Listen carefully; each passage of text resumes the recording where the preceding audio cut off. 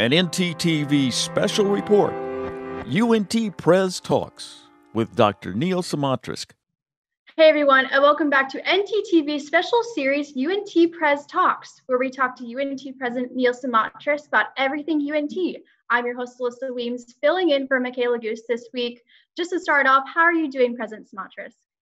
Well, I'm doing fine. It's a lovely weekend, and after all of this crazy activity that we've had around COVID and with the urgent issues around Black Lives Matters, I'm ready to tackle a new week with high energy.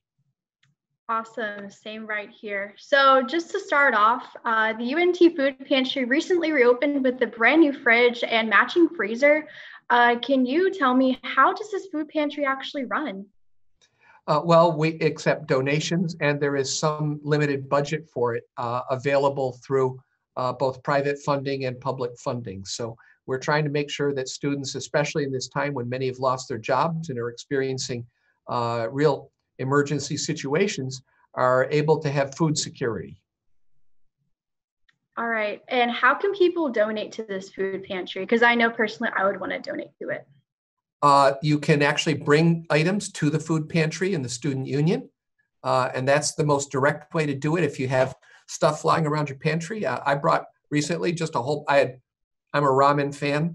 I know it sounds crazy, right? But I just brought a whole bunch of ramen in, and every once in a while I make cash contributions. So you can come in and do that, or I believe there's a website that allows you, it connects you through either advancement or through the student affairs office on how to make a donation. But if you just want to bring some food, it'll be gladly accepted, and just bring it on over to the student union, to the food pantry area. All right, so just changing gears a little bit, UNT recently produced over 2,000 masks. So how does UNT plan to distribute all of them? Well, we're going to distribute them to people who most critically need them, frontline individuals who don't want to have a plexi shield between them and someone, or maybe because of the geometry of, say, a classroom, don't have that opportunity. Also to those who are working in higher risk environments or in more crowded situations. So with 2,000 masks, I'm pretty sure, I'll just say personally, I don't want to have to wear a great big plastic mask on my head. I've got my mask right here. Oh, actually, this is great. While we're talking, these are masks that are made by our CVAD fashion design students.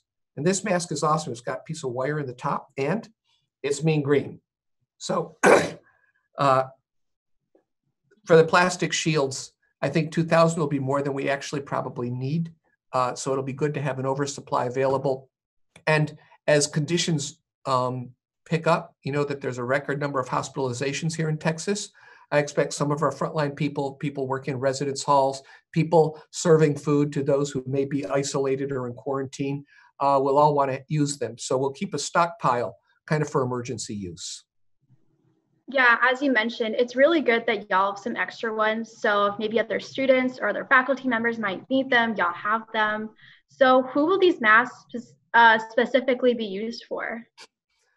Anybody who's at risk, who doesn't feel that they're capable of wearing this type of mask.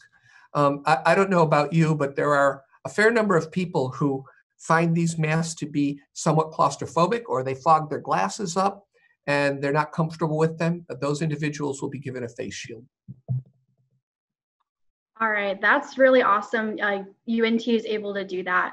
So just changing gears again a little bit, you had a meeting last week with the people of UNT to talk about Black Lives Matter and encouraging more diversity on campus.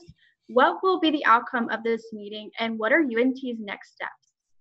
Well, we actually have sat down and done an inventory of all the projects that we've put in place since November, and it's extensive. I would say that we probably started addressing and have addressed maybe 75% of the requests that were made to us and the demands that were made to us. Some of them are more difficult or more challenging. Some of them I don't know if I fully understand yet. So at this meeting, we're going to talk about the steps that we've taken. We're going to talk about planned steps to address all the points that people have raised. And then we'll see what the dialogue looks like. And it'll have Black Faculty Network. It'll have the Black Professional Network from staff. It'll have people from the Black Alumni Network. as well as the various student groups and some of our faculty who've been participating in the town halls. So I anticipate that it'll be a really good meeting. And hopefully for those who decide they want to work towards a solution rather than just fostering anger, we'll be able to make some really good steps. And, there's a path that we can walk together on this. All right, that is so awesome. Y'all are able to do that. I believe that is all I have for you today. Do you have anything else to mention that I haven't already said? No, I'll just say we're in full swing with getting ready to open up in July for some face-to-face classes. And the various groups that are working on this are actually working a lot of overtime right now, but I anticipate a good start. And that start will help us understand what it's going to be like in fall and what we need to do to make sure our campus is as safe as it can be. I believe that. I'm really excited to come back to UNT in the fall. I'm really excited to see my friends. I'm really excited to see all of my teachers. I'm really excited to just come back on campus and see it alive. We all are. In fact, I'm on campus today. I keep doing videos because that's one of the ways we communicate with people.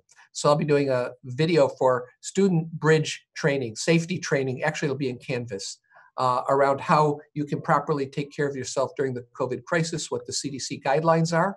And we're going to ask every single student to take this and then remember their responsibilities and accountabilities for protecting everyone in our Mean Green family by wearing masks, washing your hands, social distancing, and basically being considerate.